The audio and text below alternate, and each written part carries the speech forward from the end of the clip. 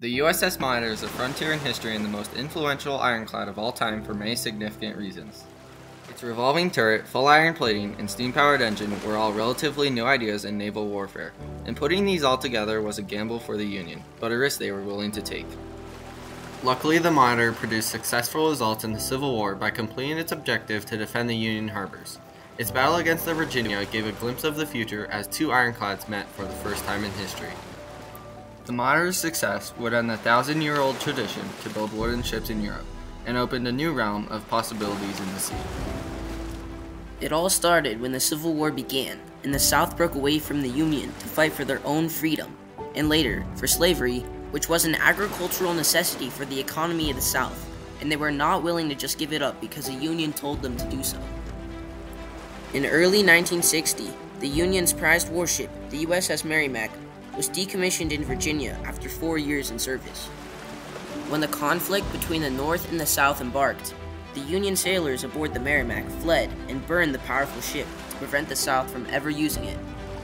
However, the Confederates needed a fleet and somehow built an ironclad out of the USS Merrimack's remains by reinforcing the hull of the ship with iron and placing 10 heavy guns that could easily penetrate the wood of the Union ships. When the construction was complete, the Confederates renamed the famous ship the USS Virginia and sent it out to destroy the Union fleet and attack their harbors, which would allow them to trade with other countries and not be limited to their own resources. In response to this unfortunate dilemma, John Erickson and his team were commissioned to build an ironclad warship by President Lincoln, who believed would be the most effective counter to the Virginia. Lincoln believed that an ironclad could help defend the Union harbors from the Confederate Virginia and contribute to the Union blockade of the South. John Erickson and his team managed to build the most complicated machine of its time in a surprising 100 days, or about 3.5 months, and named it the Monitor. The lower hull was essentially a 124-foot long, 6-foot deep iron bathtub divided in half by a main transverse bulkhead. Engines and machinery were on the bulkhead, accommodations forward, with the turret on top. The flat upper raft was of standard warship oak beam and pine deck construction, to which the iron plate was bolted on the deck and sides. The upper raft fit snugly over the lower bathtub, strengthened with heavy brackets, and riveted together. When the construction was complete, Lieutenant John Worden and Samuel Greene led the Monitor to face its mortal enemy, the USS Virginia. When they arrived on March 8th of 1862, they discovered that half their fleet was utterly destroyed by the Virginia and that it would be back the next day to finish the job. When the Virginia arrived the next day to finish off the Federal Navy, they discovered that a tiny ship with a turret on top was coming straight for them. The Virginia opened fire, but their exploding shells that worked so well on the other Federal ships did little or no damage to the thick iron walls of the Monitor.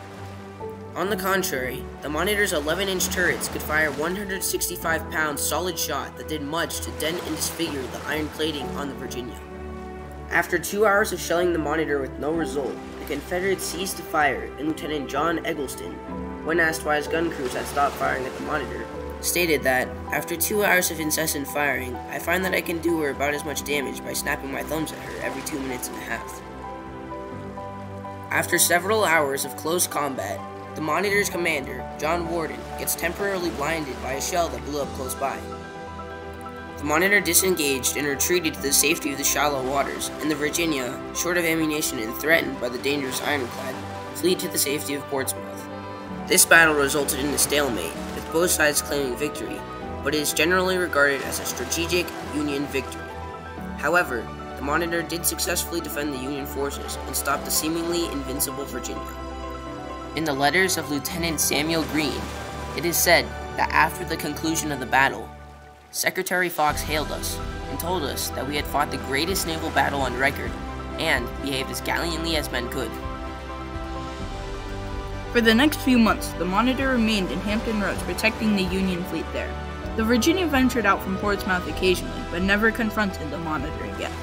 With the threat from the Virginia neutralized, the Union blockade operations from Hampton Roads were restored, leaving Major General George B. McClellan free to advance his Army of the Potomac up the Virginia Peninsula towards Richmond. During the 2-day battle, the Federal Navy suffered 261 killed and 108 wounded in its struggle with the Virginia, more killed and wounded than in any other sea battle in American history at that time. This day would remain the bloodiest day in American naval history until December 7, 1941, when the Japanese Navy attacked the American fleet at Pearl Harbor. But no ship lives forever. On December 31st, 1862, the Monitor was being towed by the Rhode Island when it was caught in a storm and sunk, along with 16 of its crew. However, its legacy lives on as scientists attempt to preserve its remains in the Monitor National Marine Sanctuary in Virginia. Most of their efforts are focused around the turret, the revolutionary artifact, because it could rotate a full 360 degrees, a feature that no ship had at that time. Winning the Civil War shaped the United States to what it is today, keeping all people equal. During the desperate beginnings of the Civil War, the USS Monitor was designed, built, and delivered in less than 6 months, just in time to stop the CSS Virginia, a great threat to the Union Navy.